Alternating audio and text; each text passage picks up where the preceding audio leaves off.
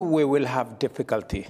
I think you forgot one aspect. It's just a new global financing pact to deal with poverty, climate change, and also to contextualize the issue of a new architecture for the international financial system, especially the MDBs. In their current status, it's not possible. We have three important issues that inform how we move forward on both issues of financing and also climate change. One is urgency, pace, speed, one aspect. The other aspect is scale, numbers.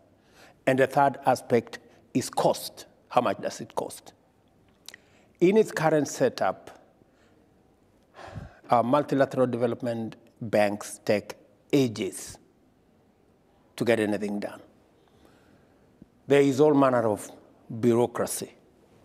Number two, scale is limited. You always get this story, or we have little room for concessional funding. You cannot run development anywhere in the globe, including the global south, including our continent, including Kenya, without concessional funding. And then number three is that we pay, especially those of us from the global south, especially for those of us in the African continent, we pay up to 8 times more for the same resources because of something called risk.